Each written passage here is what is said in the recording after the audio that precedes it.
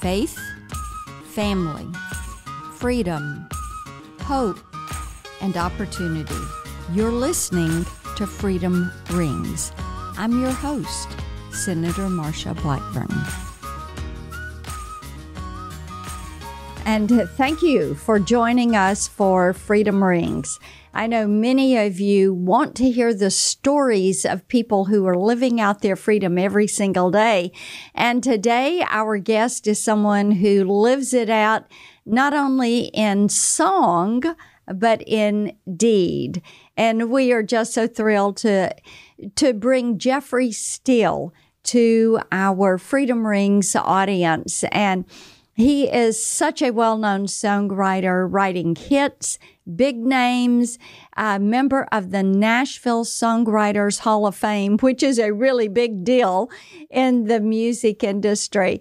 And Jeffrey, of course, having freedom enables you to do this. And I know songwriters always have a story that they're writing a song about. So what are some of your most impactful moments in the music industry that you, when you think about, I can't believe I'm free and able to do this crazy creative job? What are some of your favorite memories? Well, I mean, I always tell people I feel like you're fooling everybody because we're in a country where I'm allowed to do my job title is songwriter. I mean, when you just think about that, it just makes me laugh. I'm a professional dreamer. I get to make stuff and write the truth in my heart that I know. Over the years, I've been doing this and had a lot of success, but I have worked very hard at it. Mm-hmm. It's easy for a successful songwriter to make things look easy, but it is a very difficult job. And you know how tough this business is. It's a weeding out process. Those who really want it the most work the hardest, stay the longest. Many people in this industry become very independent thinkers because they have to figure out ways to win the game. So I think one of my favorite moments is most recently with Aaron Lewis, because I've written a song. Over the years, I've had a little bit of controversy in some of my songs, but this one has really created a, real polarizing event within the industry for me. People that are kind of bummed out that I wrote it, and people that are very excited that somebody finally said something to the world. So I would say over the years, that one, there's been a few, like the song My Wish that I wrote for Rascal Flatts was a life-changing song for me, not just as a successful hit, but just how it's affected people's lives and the impact it's had around the world. So I've learned a lot from being a professional stuff maker upper, as I call myself. I love that. I tell people all the time, the great thing about this country is we talk a lot about the American dream, and freedom allows everybody to pursue their version of the American dream. So yours is being Absolutely. A professional dreamer. So there you go. Absolutely. Yes. Now, you grew up in Burbank. And your dad worked in the steel industry. So talk about the impact that had on your life. Well, my dad he wanted to be a songwriter, and he was drafted into the Army into World War II as a paratrooper when he got out of the war. And I was the youngest of the 5 kids. And I grew up Senator, I grew up in Hollywood, California in the 70s, playing in a lot of rock and roll bands. And my dad kept telling me, he said, you need to listen to country music. And I kept telling him, Dad, I just don't like country music. And I finally got a Merle Haggard record and I fell in love. And that kind of became my music was like this 70s rock and roll upbringing and then this Merle Haggard storytelling that I learned. So I was playing the clubs and the bars and, just kind of making my way and trying to figure out what I wanted to do. I worked part-time for my dad and he fired me. And it's my favorite story. I said, Dad, you can't fire me. I'm your son. He goes, you're going to cut your fingers off working in this shop and you need to go play that guitar. And I got really mad at him. I got so mad at him. And I was gone on the road traveling around for a couple of years. He got really sick. I'm making the story short, but he passed away. And I was even more mad at him because I missed so much time with him at the end. And then one night, about 20 years later, I'm standing on a stage, Songwriter of the Year with Chris Christopherson, one of the guys he told me to listen to. And I'm getting awarded the Songwriter of the Year. And I'm just looking up into heaven going, thank you, Dad. Thank you, Dad, for making me think and figure it out for myself, and realizing that I have something that I need ability for me to chase that gift, even more than just, a dream. I thought it was a responsibility for me to do that. And that's kind of how I look at the songwriting process. It's a responsibility, I'm telling you, that is really quite remarkable. But isn't it true that sometimes there are people that know better what we need than we know what we need ourselves? And let's talk about 3 of those songs: Afghanistan, and Stick That in Your Country Song, and of course, Am I the Only One? I mean, those are what you call message songs. Oh, absolutely. Absolutely. And not to interrupt, Senator, but in the past, I have written songs like My Town and Hell Yeah, Something to Be Proud of, Raise 'Em Up, songs that are very patriotic, but it was in a different time when that was okay. Yes. It was okay to love your country and shout it. Yeah. So people are saying, I can't believe you're writing all these crazy, why are you writing songs like this? I said, I've always written songs like this. Just now, the times are a lot different. So, yes. It's a different impact. So anyway, I didn't mean to interrupt there. No, I think that those are 3 great songs. And as I said, they're message songs. They mean a lot to people. So talk a little bit about your journey on those 3 songs. Okay, I'll start with in order of their release. So I actually wrote, co-writer that I wrote it with was a guy that was a young kid in Nashville. And he's a young kid, and he came in one day and he had a terrible write. He was working with some new artists that really didn't know what they wanted to do. And he came in and he was just complaining up and down about the state of the world and the state of the music business. Write something with some meat on it and stick it in a country song. And I looked at him, I said, what did you say? And he said, somebody needs to stick it in a country song. I said, we got to write that right now. And I started thinking about, as a lyricist, I started thinking about what that meant to me in today's world right now. And keep in mind, Senator, this was 2014, 15, right around 2015 when we wrote the song. So it was a different time in the world, but there was a lot of stuff going on. And we wrote this song, not in protest, but like we were just tired of hearing the same, just everything was fluff on the radio. Yeah. And so I finished a demo recording of it. And I started playing it for all my artist friends and, publishers and industry people I knew.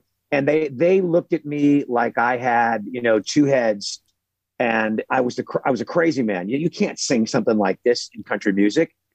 And then I'm condensing the story, but about 5 years later, the world's on fire and people are tearing down statues and burning things down.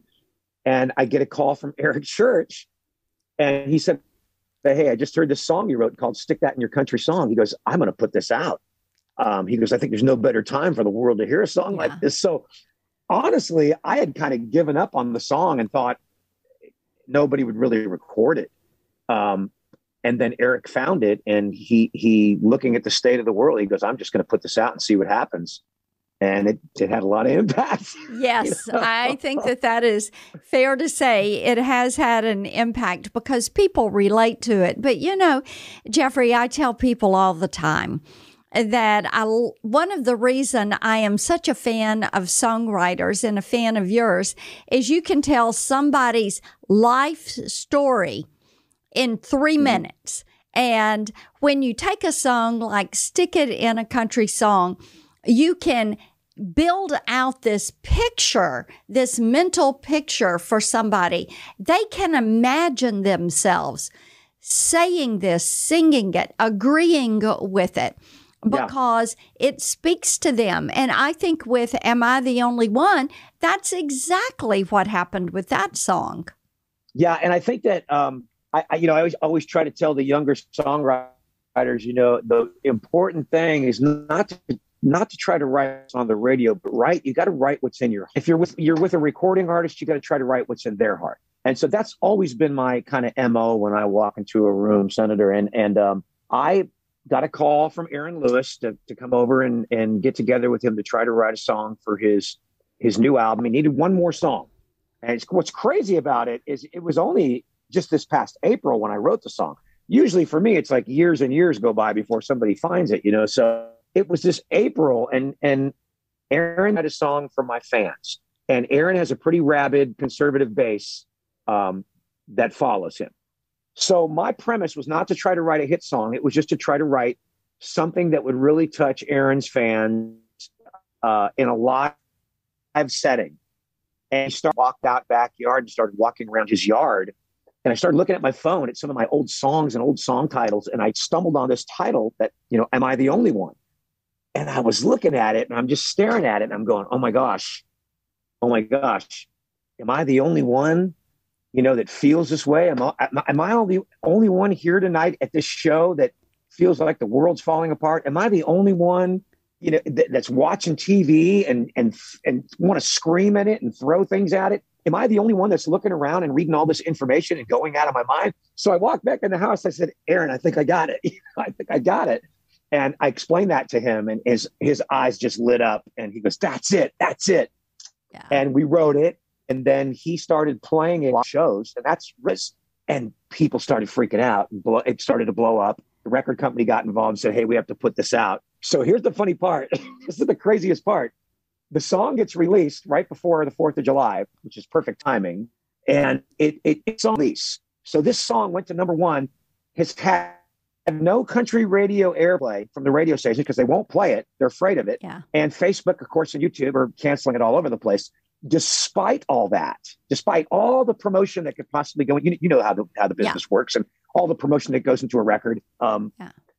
Without any of that, it's the number one song in the nation. And people wanted to hear it. And it's just started to go viral and blow up. And it's still to this day, 3 months later, it's still in the top 10 and in sales, and it won't go away. And it's not going to go away. No, you're right. It is not going to go away. And I will tell you, the reason is because it's all about freedom, and it's all about loving this country. And the tens of millions of Americans that identify with that. Well, this has been absolutely fantastic. And for those of you that are watching our podcast, Freedom Rings, you can learn more about Jeffrey Steele on Twitter at Steele Music, and on Facebook, they still have him on. They haven't canceled him for good. It is Jeffrey Steele Music. I'm still there. He is still hanging in there. The Steele Man. You can't get rid of him. Jeffrey Steele. The Steele Man is still hanging in. The Steele Man is still hanging in. I mean, and we could say that for all of these workers that are out there that are getting canceled out by this vaccine mandate. They are still hanging in. Well, listen, you have been a fantastic guest. I am so grateful to you. I'm such a fan. And to be able to have this conversation with you today, what a gift, what a pleasure. And thank you for continuing to inspire us and keep writing those hit records. Love hearing them. Thanks so much. And thanks for watching Freedom Rings.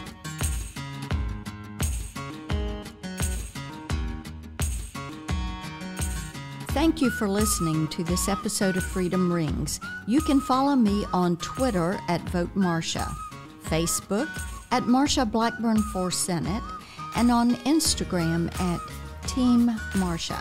And you can always find us online at marshablackburn.com. The Freedom Rings podcast is edited and produced by Jared Cummings. Executive producers are Conservative Partnership Center and Marsha Blackburn. Together, we make Freedom Ring.